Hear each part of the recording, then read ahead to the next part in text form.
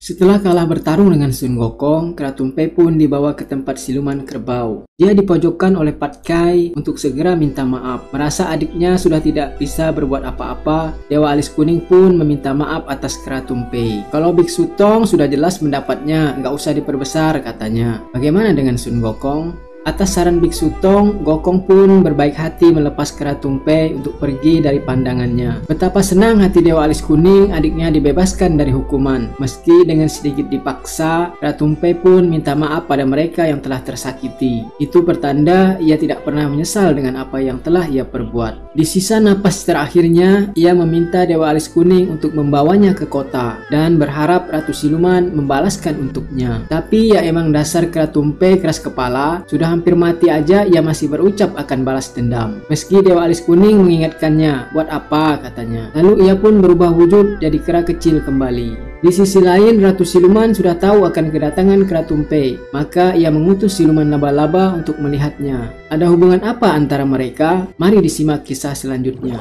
Di tempat lain, siluman kerbau dan lainnya tengah makan bersama, dan topik yang dibahas masih seputar kepergian Kera Tumpei, hingga nyerempet dendam lama atas siluman gagak dan Ratu Kipas. Berbuntut, ribut lagi. Pat Kai curiga, ini pasti tadi nggak dikasih kopi, seperti biasanya. Daripada pusing lihat mereka, lalu Gokong mengajak Guru Tong pergi saja. Demikian pula halnya dengan siluman kerbau, ia jadi semakin pusing. Kalau begini, mending ia ikut Biksu Tong aja menuju ke barat, dan ia bersedia jadi biarawan. Mendengar tekad siluman kerbau seperti itu, Putri Kipas dan siluman gagak akhirnya berdamai. Demi siluman kerbau tetap bersama mereka, dan mereka pun hidup rukun seiring sejalan. Gokong dan teman-temannya tak henti menggoda siluman kerbau, hingga Biksu Tong mengingatkannya untuk bersiap lagi melanjutkan perjalanan ke barat yang masih jauh. Sun Gokong sementara merasa tenang karena musuh si Kera Tumpei telah dikalahkan.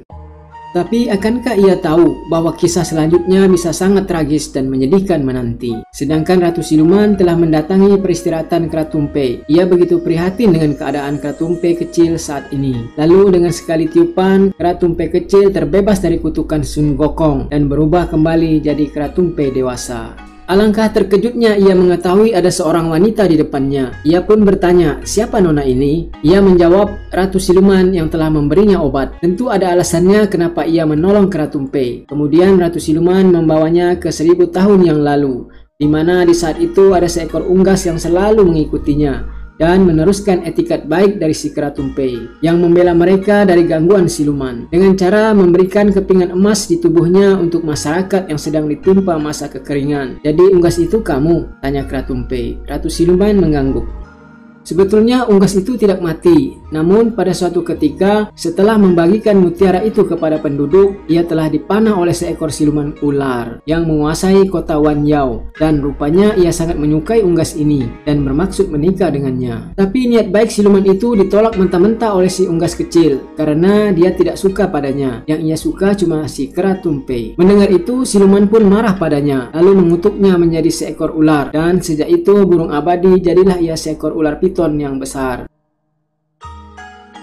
Di lain waktu ia masih tetap mendatangi patung Panglima Kera. Ia berharap patung Jenderal Kera bakal menolongnya. Dan benar saja, patung Panglima Kera tampak berubah. Itu adalah kebajikan besar Dewa Kera. Rohnya naik ke langit setelah 33 hari di surga. Ia diangkat menjadi murid Buddha Maitreya. Itu sepenggal kisah Panglima Kera dan burung abadi. Kini setelah 1000 tahun lamanya mencari, ia berhasil menemukan kembali si Panglima Kera idolanya. Tapi ia sedih karena nggak mungkin mereka bisa bersama. Ia hanyalah siluman, sedangkan Panglima Kera kini abadi. Panglima Kera ikut merasakan kesedihan burung abadi, lalu ia bertekad mencari si siluman ular keparat itu. Burung abadi menjelaskan tak perlu mencarinya karena ia menikah dengannya setelah itu. Hah? Yang benar? Ya benar. Dan malam pernikahan itu ia menghabisi si siluman ular hingga tewas. Dan tak lupa mengambil obat ular mujarab ribuan tahun miliknya. Dengan kekuatan yang ia miliki, ia pun bisa menaklukkan negeri 1000 siluman. Akhirnya Kera Tumpei ia bawa ke negeri 1000 siluman dan ia disambut baik oleh seluruh masyarakatnya. Bahkan Kera Tumpei juga dinobatkan menjadi raja negeri 1000 siluman. Meski ia sedikit kaget, tapi untuk mengenang jasa baik Ratu Siluman ini, ia pun senang. Ratu Siluman punya harapan besar dengan bersatunya mereka, sehingga dewa pun gak akan mampu menembus dinding negara siluman. Mereka akan hidup bahagia. Beda Ratu Siluman, beda pula pula Kera Tumpei. Setelah sembuh, yang ia pikirkan cuma balas dendam pada Gokong. Meski sudah diingatkan kalau Gokong itu memiliki 72 ilmu sihir dan kuat, namun ia tetap bertekad membalas dendam. Okelah, Ratu Siluman akan membantu niat baik buruk Tumpei. Maka semua berjanji setia pada Raja baru Siluman dan menguasai siluman-siluman di 3 alam dan hantu di 5 baris, serta siluman 10 padang gurun di bawah perintahnya. Luar biasa. Akankah Gokong mampu menandingi kekuatannya? Diceritakan di kediaman siluman kerbau tengah melangsungkan pesta pernikahannya dengan siluman gagak. Tampaknya ya mereka akan hidup rukun. Tapi benarkah? Ternyata tidak begitu. Keributan kembali terjadi dan yang bisa menghentikan keributan itu hanyalah guru mereka, yakni Guru Boti, yang tahu betul sifat putri kipas. Dengan hadirnya Guru Boti, semua pun memberi hormat. Di sisi lain, sementara mereka enak-enakan menikmati hidangan, di luar sana Kera Tumpei dan Ratu Siluman sedang mencari siasat. Maka ia bermaksud menyerbu mereka dengan pasukannya. Tapi diingatkan oleh Ratu Siluman, walaupun ia mampu menyedot dewa sekalipun, tapi ilmunya belum sempurna. Jadi jangan dulu. Tapi ya dasar Kera Tumpei keras kepala, ia tetap nekat menyerang Gokong. Ya apa mau dikata, maksud hati memeluk bulan, tapi bulan nggak muncul-muncul. Benar nggak sih? Maksudnya Ratu Siluman pengen Kera Tumpei ada di dekatnya terus. Namun, ia terpaksa melepasnya karena Kera Tumpei tetap kukuh dengan niatnya. Sampai ia bermimpi menemui Buddha Rulai dan bertingkah tidak sopan di depan Buddha. Ia juga mengatakan kalau ia telah mengirim Gokong kembali ke gua air dan yang lebih pantas menerima pekerjaan ini adalah dirinya. Gokong ilmunya nggak ada apa-apanya. Buddha Rulai marah padanya, tapi ia tetap aja nyerocos. Sehingga Buddha Rulai bertanya, ada apa dengan Gokong? Lalu Biksu Tong menjelaskan memang benar adanya. Gokong kini telah kehilangan semua kesaktiannya dan akan mengangkat Kera Tumpei sebagai murid barunya menggantikan Gokong. Bahkan ia berhasil menguasai singgasana Buddha Rulai dan akan menjadi penguasa langit dan bumi. Boleh juga hayalan Lupe. Dan rupanya itu semua skenario murid Ratu Siluman agar ia mau tetap tinggal di negeri Siluman. Dengan berada di alam mimpi, ia bisa mewujudkan semua kemauannya. Tentu saja hal ini membuat Kera Tumpei berang. Ia bermaksud pergi tapi berjumpa dengan Ratu Siluman. Sebenarnya Ratu sangat mengharapkan ia mau tinggal di sana, tapi karena keinginan Kera Tumpei tak bisa ditawar-tawar lagi, akhirnya Ratu pun mengikhlaskannya pergi asal ia diperbolehkan menemaninya dan membantunya. Sian Ratu, berharap pada orang yang salah.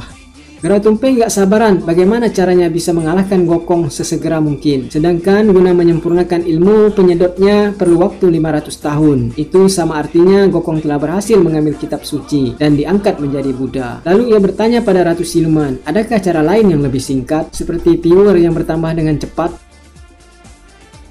Ternyata ada, yakni transfer pil siluman dari dirinya kepada Kera Tumpei. Maka hasilnya akan sangat luar biasa. Pil siluman adalah hasil olahan kekuatan para siluman, sedangkan hawa siluman berisi saripati berbagai dewa maupun siluman yang telah ditelannya selama ratusan tahun. Jika keduanya digabungkan dan dimasukkan ke dalam tubuh Tumpei, maka siluman termasuk Gokong tidak akan mampu melawan ilmu penyedot ini. Keesokan harinya, Kera Tumpei menguji khasiat pil siluman dan pil dari tubuh Ratu Siluman yang sudah mengalir di dalam tubuh Kera Tumpei. Mari dilihat seberapa besar kekuatannya. Luar biasa. Baru menghela napas saja sudah menggetarkan dunia. Kalau benar-benar bertarung, tentu dahsyat sekali.